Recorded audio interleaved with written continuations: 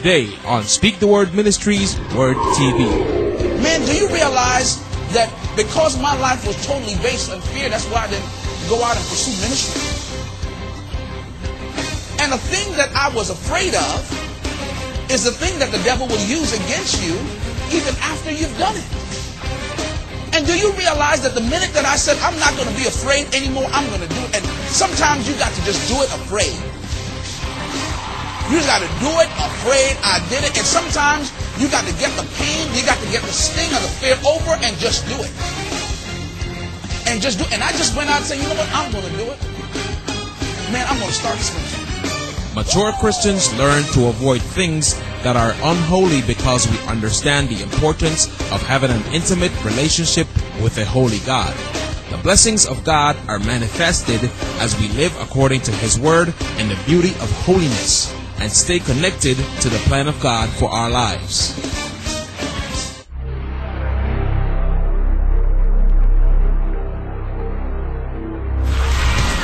The Bible says, no weapon formed against you and me shall be able to prosper. It did not say it would not be formed.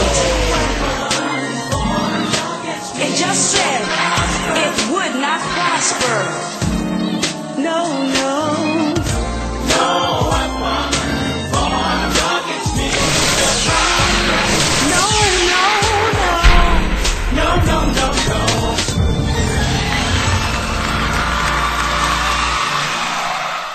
Let's join Pastor Dexter Skeppel in part 2 of today's message that's already in progress as he ministers on allowing fear to become your ministry. If you are afraid to fly, it's because that word is not settling in on the inside of you, or you're afraid to launch out. It's because, listen to me, it's because of lack of word, little word, or no word at all. Listen to me. Once fear comes in, the only thing that can drive fear out is the word. Fear will stay there and just hang out there till somebody tell it to leave.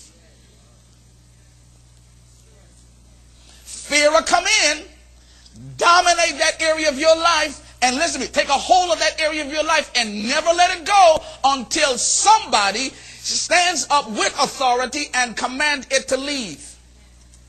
But outside of that, fear will just stay there and just hang out there till somebody tell it to leave. Now listen to this, child of God, because in the area of your life, if there is a dominating area of fear, you and I have the authority to drive it out. Turn the Bible to Luke chapter 5. Glory to God.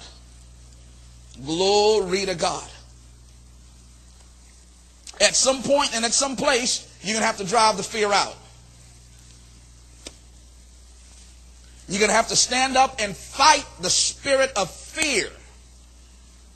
I'm afraid of this. I'm afraid of that. I'm afraid of this. I'm afraid. No, no. God has not given you the spirit of fear. So you got to rise up in faith and drive out the spirit of fear. Fear dominates. It controls.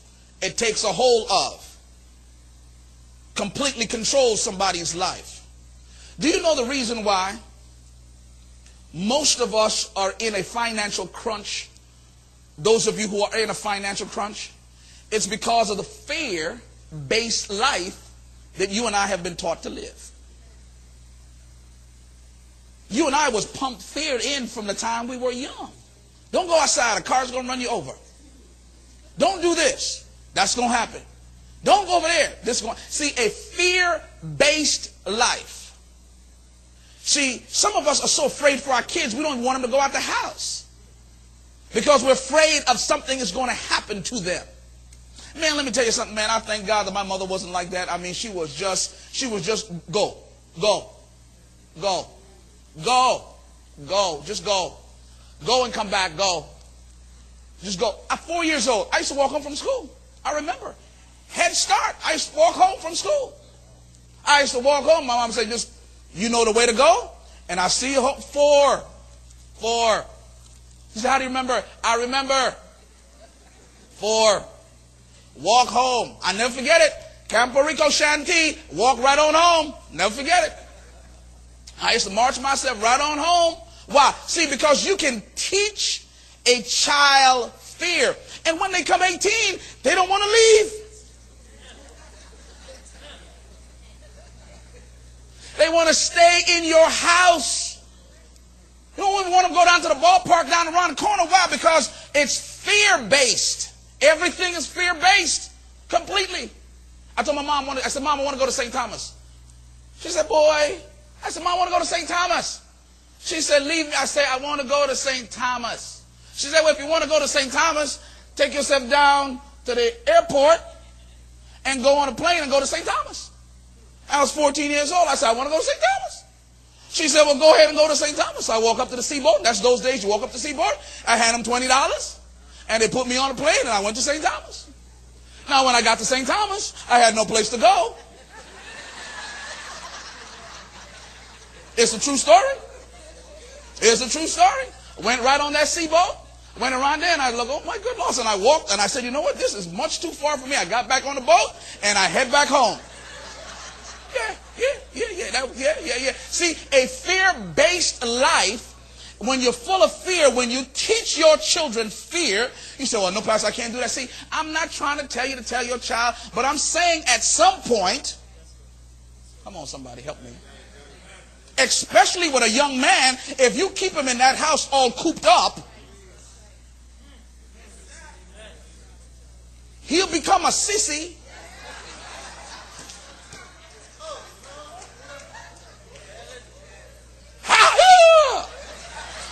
Afraid of everything, amen. Can't do nothing. A big sissy you got. You done grown up a big wuss. A big wuss, that's what you got. Afraid to do everything. Nothing. Can't go nowhere. Can't even go up the road. I mean, when I worked at Pueblo Supermarket, my mom had a car, and when I was through at work at night, you know what she said? Catch the bus. Yeah, you catch the bus. That's your job. You go out there, you catch the bus, and you go home. I said, but how about when I get out to the road? She said, you walk home. You walk home. Ain't nobody gonna do you nothing. You walk home, and when you come home, tell me you're home. That's it. Did she have a car? Yes, she had a car. Did my dad have a car? Yes, he had a car. But if I was going to live a life that was going to be fearless, catch the bus. I'll be out there, man, at night waiting for the bus, and no bus be coming. And I'll never forget it. This taxi driver, he always looked for me, and he said, I'm going to wait for you. See, the thing is, if you live a fear-based life, you can't do nothing. You cannot do nothing. Man, when I was 18, I told my mom, I'm gone. I'm out of here. Bye. I see ya. I love you. I'm gone. She said, where you going? I said, well, I'm going to take a trip to Antigua. My first time when I turned 18, we graduated June the 13th, 1986. And I'm telling you, that was on a Friday, and I was gone. I sure was. I was going. She said, where you going? I said, I'm going to Antigua. I'm going to spend 3 weeks. I'm going to have a good time. Yes, sir. When I got there in Antigua, first time, didn't know no place. I jumped in the bus. The man said, where you going? I said, wherever you going, I go with you. It's the truth. It is the truth. I swear to God, God, so help me. And let me tell you something. The man drove all around Antigua. He said, where do I drop you off? I said, I don't know. Wherever you're going, I'm going. It's the truth. I swear to God, I tell you the truth. See, some of y'all are totally afraid of everything. I couldn't stay lost forever. He said, but where's your family? I said, well, my sister lived here in Matthews Road at All Saints. And he said, okay, I know where she lived. And he dropped me there. I said, good. I showed up. My sister said, what are you doing there? I said, I came to visit.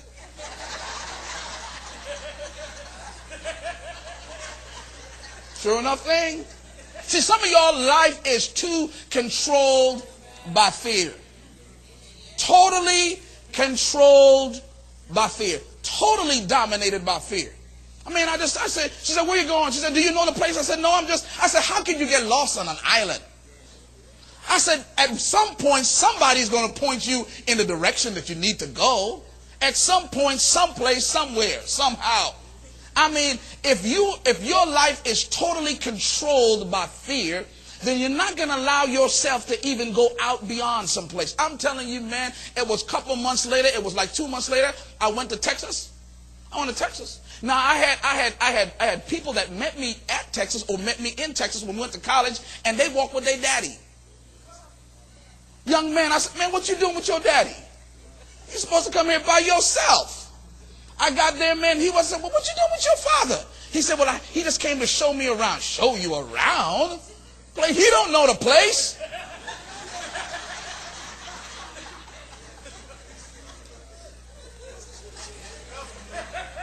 Are y'all listening to me? Man, when I got there in Texas, man, I was like, wow. You know how I found my way around Texas? Just keep driving. Yes, sir. Keep driving. At some point, somewhere, somehow, I'm going to find my way back home. I've never seen a person that stayed lost forever. Lost in a town is just temporary. See, if you live your life totally based on fear, then you're never going to do anything. My wife and myself, we were in Puerto Rico, and I hardly know the place, but I told her, if we just keep driving, at some point, we're going to find where we're going. Did I tell you that? Just keep driving. I said, just keep driving. I said, just drive. I said, look, that looks like a good turn. Turn right here. She said, where are you going? I said, look, I told her I'm taking a shortcut.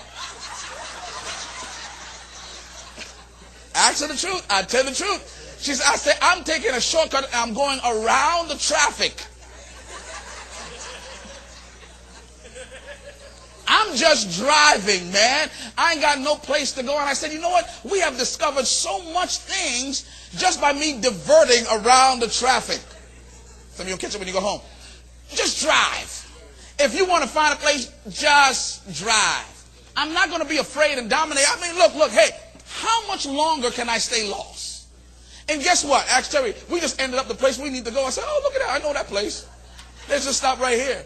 And at some point in your life, you're going to have to get out of that shell of fear. Afraid to do this, afraid to drive. Man, I go any place and drive. I go any place and drive. It don't matter where. I just flow with the flow of the traffic. They're going in that direction. I'm going in that direction. Are you understanding this fear-based lifestyle that some of us live? Because once you're fear-based, everything becomes hard. When I moved to Texas, I just joined in with the Texans. I sure did. I just joined right on in. I just floated along. I wasn't wearing no big hat, no belt buckle. That's too deep for me, amen. I wasn't going that far, but I'm going to flow right along with them. How you understand what I'm saying? See, the thing is that dominates a lot of our lives is because we're totally based in fear. A fear-based lifestyle. Turn the Bibles again, Luke chapter 5. And we're dealing with here, don't live in fear. Say it out of your mind. I will not live in fear. Say it again. Say it loud. Say it one more time. I will not live in fear. Luke chapter 5, verse 1, it says, and it came to pass, as the people pressed upon him to hear the word of God, he stood by the lake of Gennesaret, and he saw two ships standing by the lake. But the fishermen were gone out of them, and they were washing their nets. And he entered into one of the ships, which was Simon's, and prayed that he would do what? Thrust out a little from the land. And he sat down and taught the people out of the ship. And when he was left speaking, he said unto Simon, launch out into the deep, and let down your nets for a draught. And Simon answered, said unto him, this is where I want to stay for a while, Master, we have toiled all night, and we have nothing. Master, we have toiled all night, and we have nothing. How many of you know whatever God say to do, we have to do it, because it is not what we see, but it's what he sees. Say that again. It is not what we see, but it's what God sees.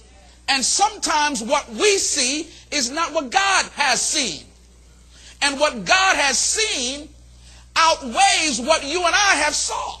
What you and I just saw. So you and I have to cancel out what we just saw and just press ahead with what God had already seen. So what he had to do was to forget what he knew and just press on to what God said. Listen what it says here. Powerful. And Simon said unto him, Master, we have toiled all night and have taken nothing. See, a fear-based life is always moved by what they see and what they hear and not what God says. Let me say that again. A fear-based life, a life that is full of fear, never moves out on what God says. They always move out on what somebody else said or what somebody else saw. I thank God for my mother every single day because she could have pulled back and said, no, you can't go to St. Thomas. Not supposed when you go over there, so not supposed to plane crash. Not supposed da-da-da-da-da. Let me tell you something. If you have a fear-based life, you'll never travel. If you have a fear-based life, you'll never get a house. If you have a fear-based life, you'll stay in the same place. A fear-based life holds you in the same place. It holds you in the same position. And if you are stuck today, you need to ask the Holy Spirit to break the spirit of fear, because once the spirit of fear is broken off of your life, you begin to see things in a whole, complete different way. Listen what it says here. It says, nevertheless, at thy word I will let down the net, not the nets. He said, okay, I'm going to just partially obey you, and I'm just going to stay exactly where I'm at, because fear allows you to be stuck in the same place and the same position all the days of your life. Fear allows you never to take a chance in doing nothing. How can you expand and go further if you're operating in fear? How can you open that business if you totally operate in fear? Because the fear of failure, and if you're afraid to succeed, then you are going to stay in the same exact place. How many know you can get bad information from people and ride that information all the way to your deathbed because it's just wrong information? You can stay in the same place in that wrong information all the days of your life. And you and I have to know how to, listen to me, hear the voice of God first before we hear the voice of man.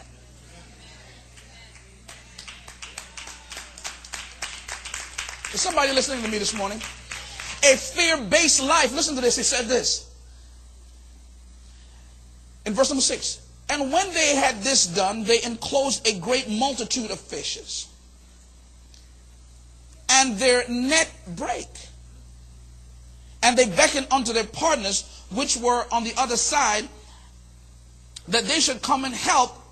And they came and filled both ships, so that they began to sink. One time obeying God. Woo. Woo. Oh, somebody didn't catch that this morning. Oh, my good Lord. Now, let me give you my little personal testimony over and over and over again. I know you heard it, but hey, I don't have another one, so I got to give you the same one. Man, do you realize that because my life was totally based on fear, that's why I didn't go out and pursue ministry? And the thing that I was afraid of is the thing that the devil will use against you even after you've done it. And do you realize that the minute that I said, I'm not going to be afraid anymore, I'm going to do it. And sometimes you got to just do it afraid. You just got to do it afraid. I did it. And sometimes you got to get the pain, you got to get the sting of the fear over and just do it. And just do it. And I just went out and said, you know what? I'm going to do it. Man, I'm going to start this ministry. So the first thing I had to realize, I was in Detroit. First thing I had to get is how I'm going to get out of this apartment. Who could the devil say, well, you can't leave because you got to wait till your lease is over? How many of you know the devil will tell you all kind of things? Man, he started talking to me. He said, man, you can't do this. You're going to have to wait till your lease is over before you get out there, man. So I walked out to the lady, man. I said, ma'am, I'm going to have to leave, and I'm going to have to break the lease. She said, you can't break the lease. And the way she said it was like she was going to arrest me and take me to jail if I did not stay in Detroit. Never forget, I was at 1500 Providence Drive. She said, no, you can't leave. And just as she said it, it was like fear just gripped my heart. And man, my faith arose on the inside of me. And I said, a little bit of that Campo Rico came up. I said, The way she said it, I said, oh no, you can't talk to me like that. I mean, something rose up on the inside of me. And guess what I said? I said, man, why I can't leave? She said, because it will go on your credit. I said, go ahead and join the club. Put it on my, is that it? Is that the only penalty? She said, you can't leave because of the going. I said, what? I said, well, I'm gone. And let me tell you something, man. I got on that plane. I called Terry and told Terry, I'm coming back home and I'm going to start a church. Let me tell you, sometimes you got to do it afraid. You got to do it afraid. And this has been almost 8 years later.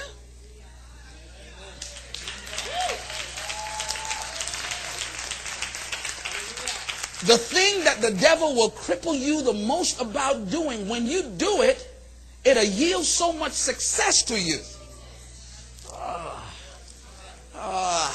And I'm telling you, that was my fear.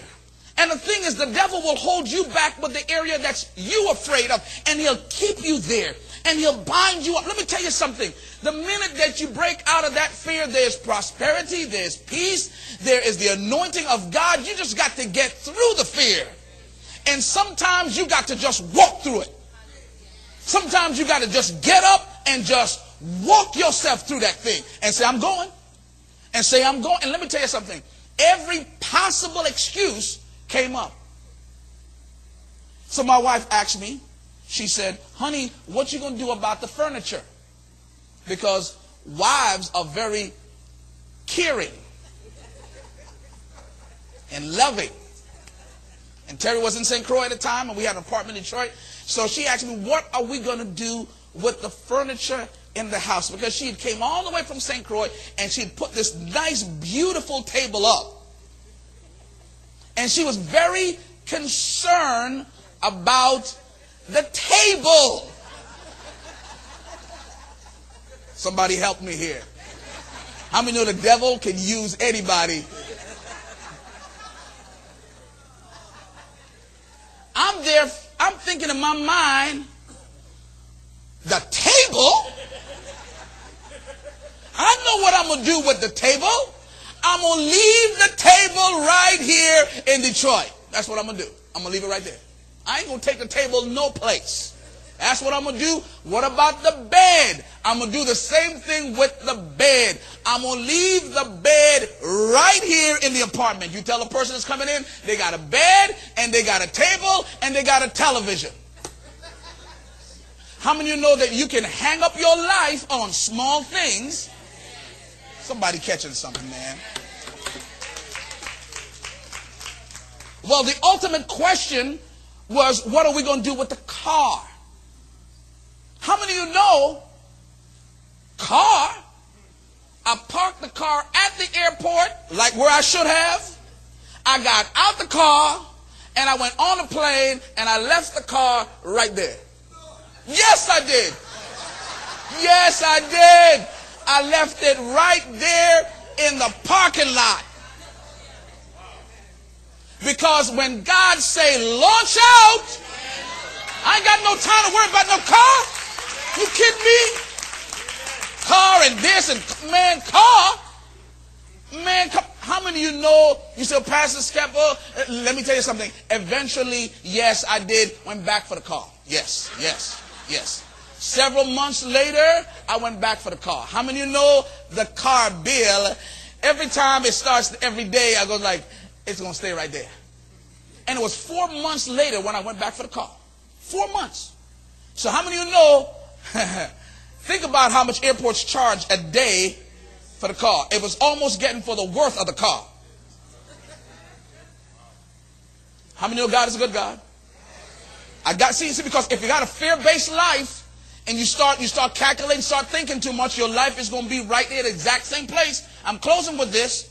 I got back there, I got in there, it took me about a good hour to find my car. I could not find my car. I was up and down in that parking lot looking, is that my car? I mean, a man said, sir, you trying to find my car. I get up there, I open my car, started my car up. Hey, you know, it started. I was very happy that my car started. Praise God. I got out there, man, I started to look for the ticket. And I cannot find the ticket. I can't find the ticket. Because you know the ticket determines how long the car was there. I got to the gate. I tell the man, I say, sir, I cannot find the ticket. He said, this is what he said, and the God is my honest witness. Over the years, the power of prayer has grown tremendously among mature Christians, young believers, and even children in their primary years. For some of us, when we pray, we sometimes feel that our prayers are left unanswered. Well, let us stand in intercession for you. Our prayer counselors are ready to stand on God's word with you and to help you in any prayer facet of your life that you may need us to stand in agreement with. You can call us at 340-778-7729 or toll free 866-778-1575. Our phone lines are open 24 hours a day, 7 days a week, and our prayer counselors are eagerly waiting to assist you.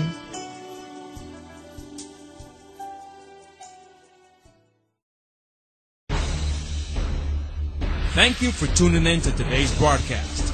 If you would like to receive this message in its entirety, you can write to us at P.O. Box 8304, Sunny Isles, St. Croix, U.S. Virgin Islands 00823, or email us at speaktheword@islands.vi, or you can call us at 340-778-1575 or toll free at 866-778-1575.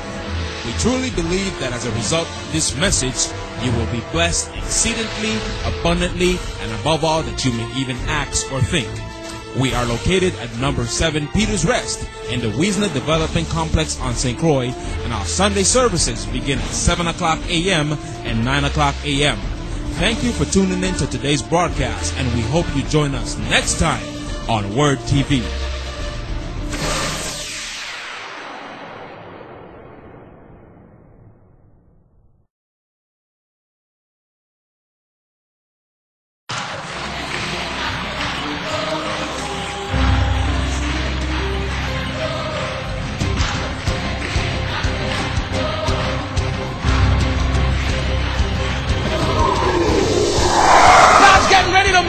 From where you're at, who is it? You better get up and say something. I said we gonna declare it, and we gonna decree it, and we gonna say it till it comes. If you want change, you got to declare change tonight. Change is not gonna come on you watching. You got to declare it. You got to get in front of the mirror and say, change, I command you to come now in Jesus' name. Come on. When you get opportunities that you get and favor colliding together, you don't have to do nothing but stand by.